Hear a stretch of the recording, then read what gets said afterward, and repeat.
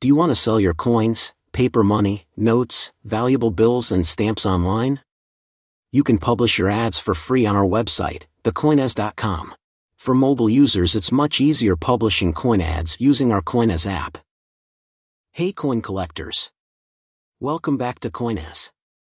This is 1962 D Washington quarter in mint state 67. Superb gem with CAC certification. It is a paradox of certain issues late in the silver Washington quarter series that while they were minted in far greater quantities than many of their predecessors, in some cases they are unavailable in the same high grades. Pale glints of gold and lemongrass patina settle over otherwise silver surfaces with booming luster. A touch of striking distortion is noted on the word IN from the motto "In God We Trust." Sold for $16,450 at Heritage Auctions. This is 1923's Lincoln penny in MS65 red condition. The 1923 South Lincoln Center claims a relatively small mintage of 8.7 million pieces and few high-quality specimens were saved by contemporary numismatists.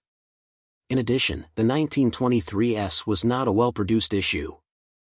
David Lang notes, mushy coins from worn dies are the rule for the 1923 Accordingly, the 1923 is an elusive issue in MS65 condition, and gems with a sharp strike and red surfaces are rare.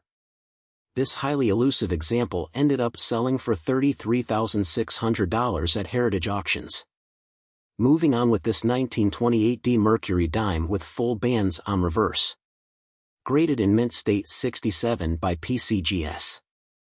This full band's 1928 D Mercury dime showcases exemplary preservation, frosty luster, and spectacular sharpness across each side. Golden toning lightens toward the centers, leaving the borders with a deeper amber hue. This lovely toned gem was bargained for $36,000 at Heritage Auctions. Here is 1917 Lincoln penny with doubled ID obverse. Graded in mint state 65 red and brown by PCGS. Slightly faded mint red and attractive for this exceedingly rare issue. Boldly struck with clear doubling on the 9, 7, and trust. For the Lincoln cent collector, this is one of the premier rarities in the entire series, and a coin which is difficult to find in any grade. This desirable guidebook variety is described in Cherry Pickers as certainly one of the top 5 Lincoln cent varieties. Sold for $14,950 at Heritage Auctions. Moving on to this 1947's Roosevelt dime in mint state 68 with spectacular visual appeal. Truly superlative coin, this piece earned the MS68 grade and full torch designation. In addition, this example displays spectacular toning. The obverse exhibits rich golden-orange toning overall, with areas of blue-green at the upper and lower portions.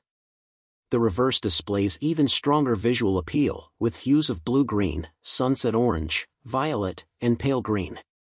A cluster of vertical die polish lines appears at left on the reverse. Sold for $4,406.25 at Heritage Auctions. And this is 1954's Jefferson nickel with full steps. Uncirculated gem in MS66 condition.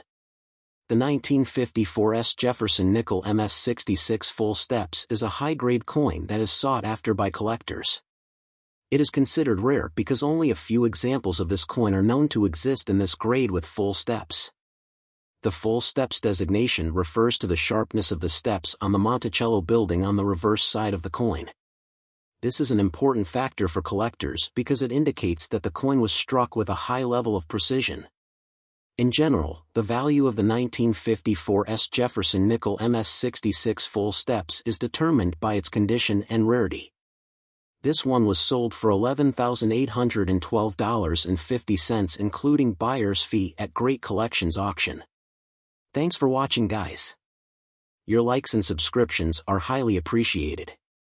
And if you have rare coins, you can post them for sale on our website, thecoines.com. Take care.